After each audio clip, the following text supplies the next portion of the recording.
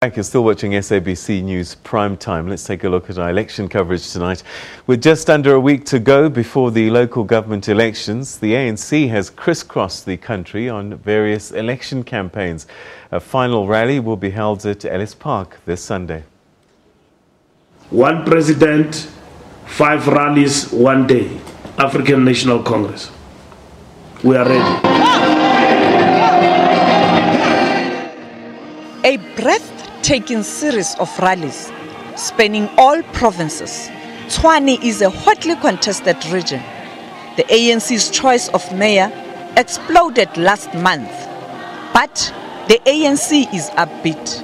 We are confident that we will retain all 10 municipalities currently under the control of the ANC and are working hard to also win Midvaal. The issue of former President Thabo Mbeki also surfaced. ANC says he remains an ANC member. Let me confirm, he's a member in good standing. We are confident, we are sure about Comrade Mbeki's support for our movement. He remains one of our leaders, respected leaders in our movement. And that statement clarified his stance on some of the tricks some individuals were trying to pull using his name. The party's deputy president was in the Western Cape today. He visited a rural constituency.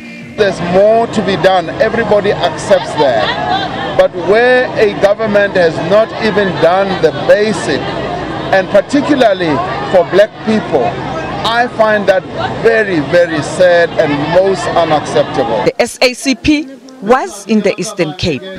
We have red brigades here of the SACP that are focusing exclusively on this campaign, to campaign for the ANC. I'm very happy with their state of mobilization and energy. The SACP is confident that the ANC will win the Nelson Mandela Metro. Well, the official opposition